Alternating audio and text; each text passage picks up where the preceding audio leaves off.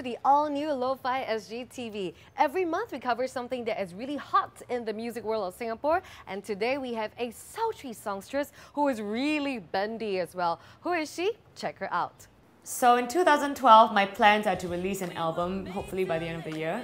Hopefully I'll get 10 tracks that I'm satisfied with by then, because usually I write stuff and the next day I don't like it and I throw it out and I rewrite again. So hopefully by the end of the year I'll get 10 that I really like and put some new stuff out for you guys. Other than that, I'm also working on a side project. I'm opening a new yoga studio. So if you want more information, please follow me on Twitter.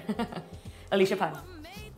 Well, I've been into yoga for a long time now, and I think it's kind of complementary to my music career.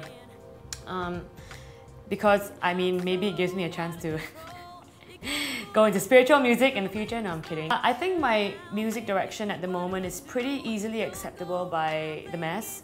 I've always kind of been that way, incorporating R&B and soul into pop music, so I would like to call it poppy soul R&B.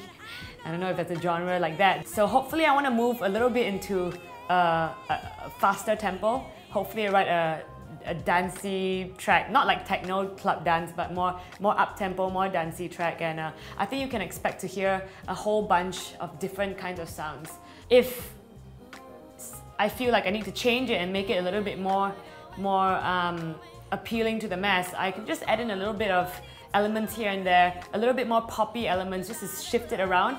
But generally, no, I think the stuff that I write is pretty easily acceptable.